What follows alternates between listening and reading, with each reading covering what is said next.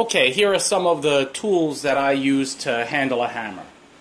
So the main factor is the hammer head itself. If you're forging your own hammer head, what I found to be the best is the top end. So you can see here's a hammer I recently forged out. The top of the eye should be a little bit wider than the bottom. Even just by a fraction, just by even 1 millimeter makes a huge difference. In the past, I would work my hammers in slightly different manner. I used to make sort of an hourglass shape, which was a little bit easier to forge, but that didn't keep the hammer heads as secure as this consistent taper from the bottom end to the top.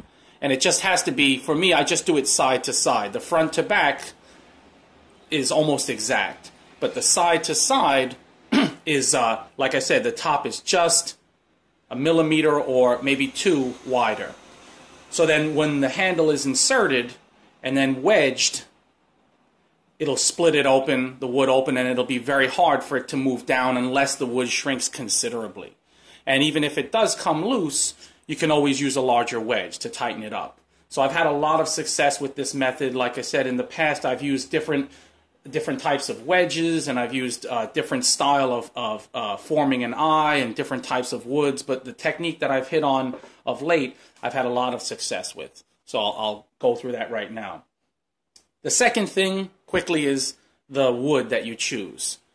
It should be a hard, dense wood, but it should have a very straight grain. This is a type of Asian ironwood, and I have to choose the pieces because some pieces have wavy grain, or maybe the grain pattern changes direction, or maybe has a knot. And for woods like that, you want to avoid pieces like that.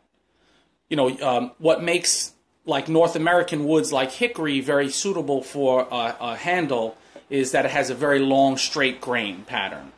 So you want to choose the straightest grain wood that you can. That's still a hardwood. Okay.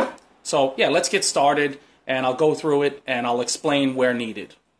I'll first hog out some material on this thick piece.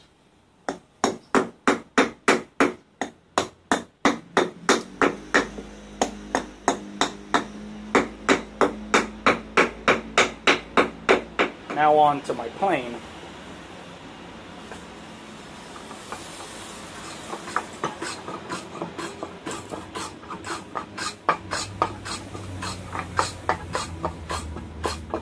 I'll work it with this until I get close to the final shape. Next, I check how the length of the grain is orientated. So you can see, maybe just slightly, how the grain pattern runs this way lengthwise. So I'll make that the front and back. So I'll just mark it so I remember, to orientate this handle this way. Just removing any moisture that might be in the end that's going to be inserted into the eye. So that this way, when I shape that end to fit into the eye, I'm shaping it dry, so it'll only expand. It shouldn't, it shouldn't shrink. And I'm not burning it, just quickly removing some moisture.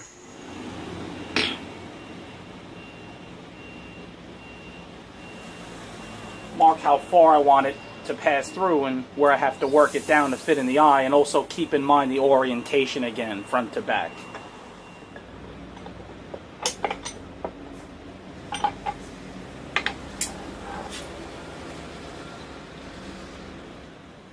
Get a measurement of the bottom end, and then scribe that onto the top here.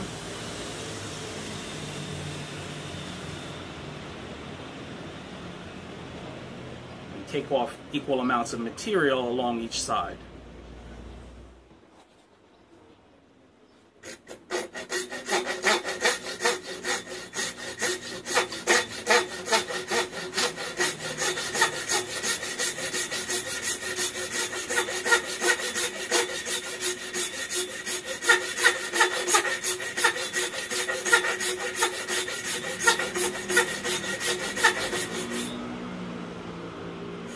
Score it on the bottom so it doesn't tear out. Also, this would be better accomplished with a rip-style saw, but this works.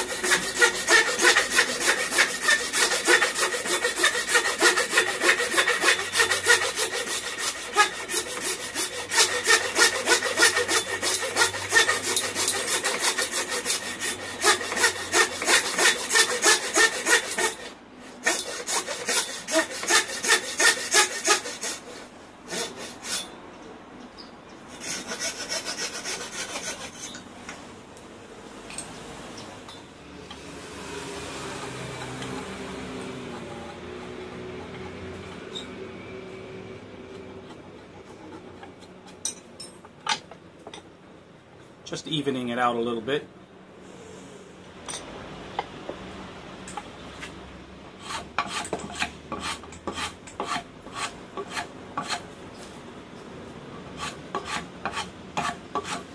Removing some material front to back so that measurement will fit the measurement of the eye.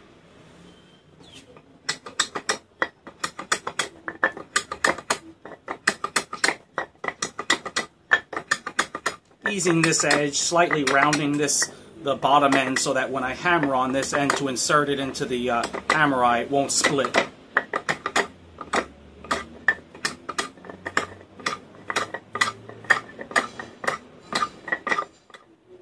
Mark where the back end is so I know that it's always the back.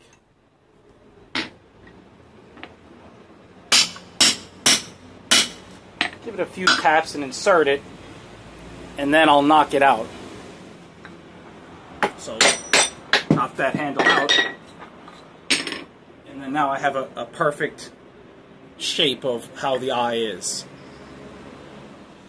Before I continue to hammer that in, now I'll cut for the wedge.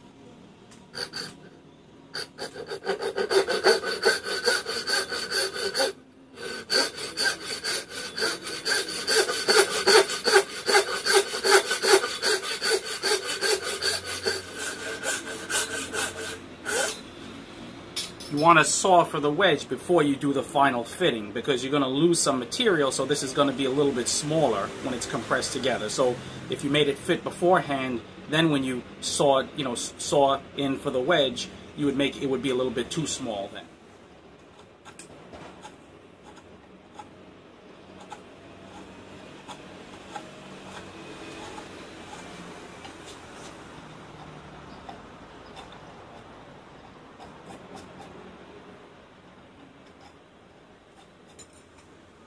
Just a quick aside, this is a beautiful Japanese wooden plane that I bought years ago.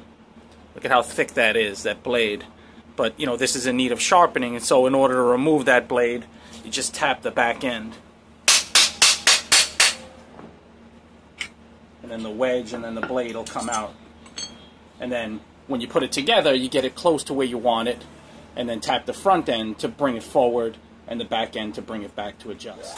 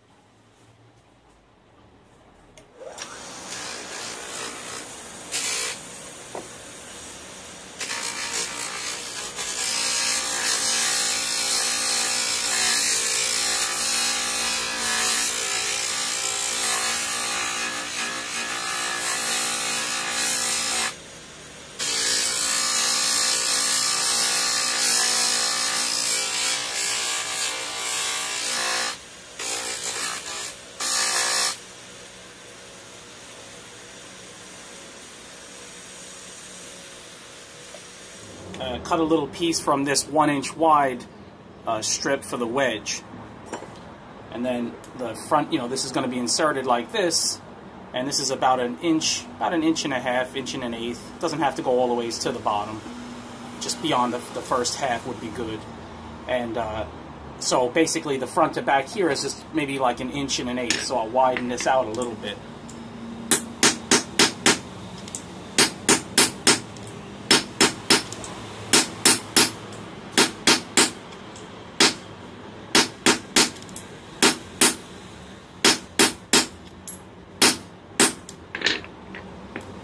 Just a little bit more.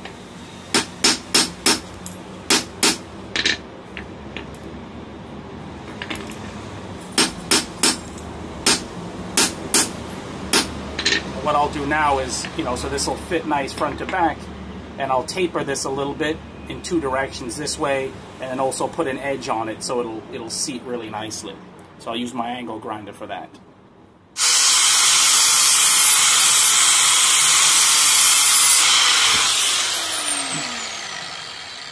So you can see how I've tapered it a little this way and put a little bit of an edge on it. Also made a curve in this so it'll want to hammer in pretty easily, and put a little bit of a crown on the top as well, just for ease of hammering.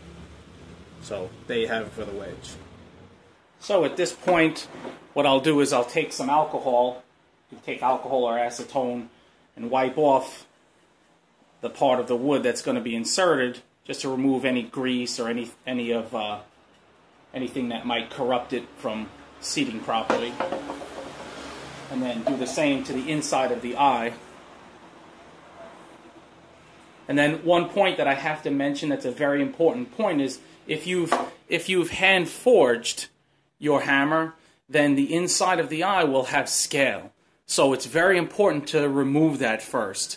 When you're dressing the hammer, it's important to take a file and knock that heavy scale off, because if that comes loose after it's handled, that'll loosen the handle and make it slip right out.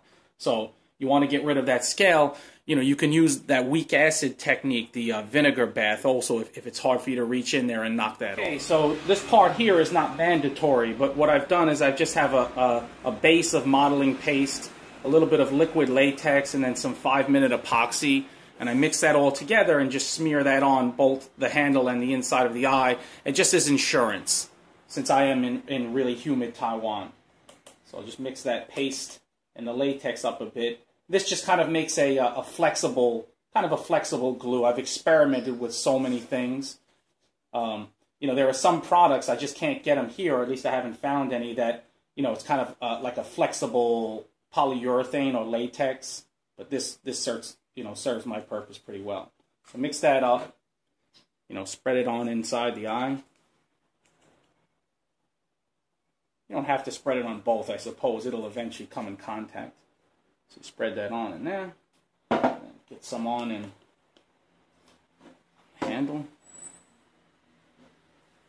And then insert. You don't have to do this step. Again, if you're just, you're in a place that doesn't have high humidity, don't need to have this, use this technique. Just insert and wedge. But like I said, I just like this as extra insurance. There's a little extra epoxy right here, and I'm going to use that to put on the wedge. So I'll set that aside. Get it orientated properly. The back is here, a few taps. And now I'll take this outside and seat it completely. Hurry up here.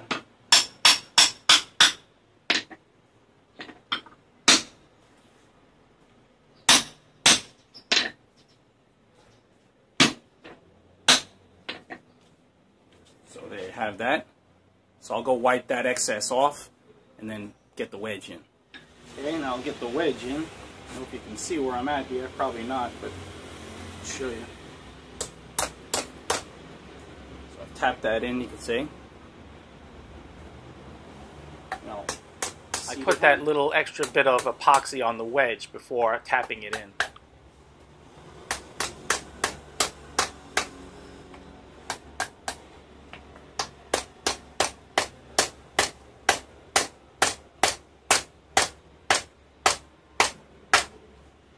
So you can see it's inserted now completely, and it's pushed out a little bit more of that material. So I'll clean it, give it one final cleaning, and show you the hammer. I mean, boy, this sure feels nice. That'll give someone a lot of years of service without it.